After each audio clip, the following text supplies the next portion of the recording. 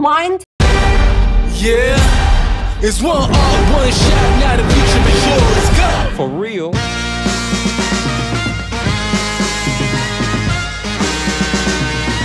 I thought it was a joke when I first saw it.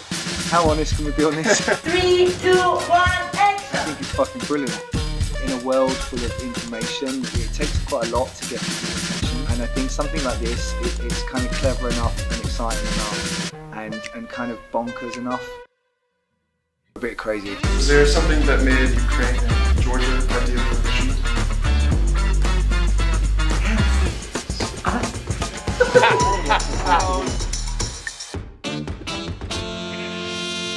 It's a lot of different scenes, it's a big story, it's something that the brand hasn't done before.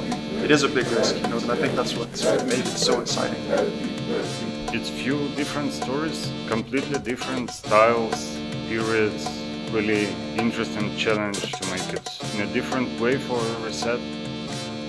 Doing launch films differently, we can do that in any number of different ways. In this particular project, the way that we want to do launch films differently is we just want to create something that is batshit insane.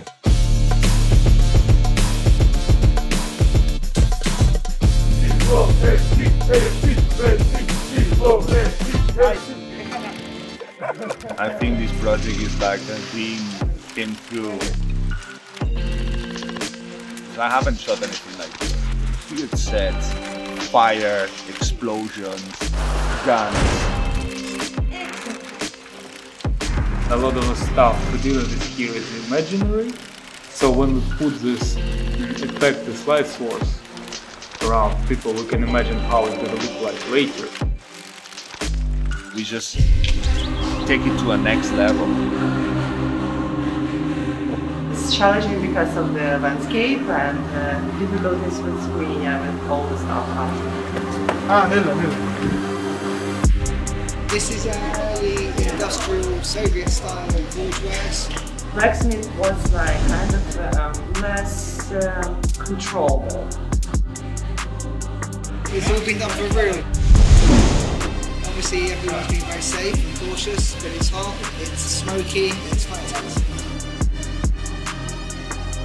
It was a very interesting scene to shoot. It was quite dangerous. It was really important for me to go, but actually it just wasn't possible for me to leave the country just because of COVID, which was honestly really sad for me, but working with a production company, they really facilitated a really nice feedback situation where I could attend the shoot remotely. So I had a view of the set and I also had a view of the cameras at all times, which was really, honestly, like much smoother than you would think.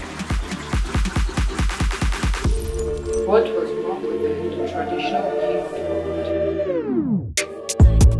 I don't actually know anybody that watches them. Most product launches are pretty fucking boring. I think the average consumer probably just does not enjoy watching them at all. I would not tune in probably to a normal keynote.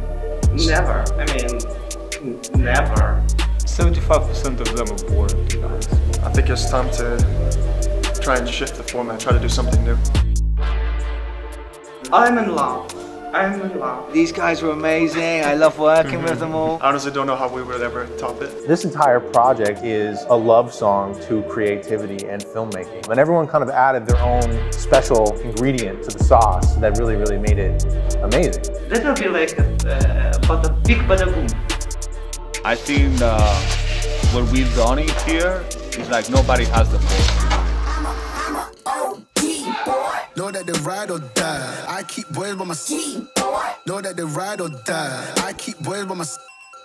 Then we hustle, but the man. Know that they ride or die.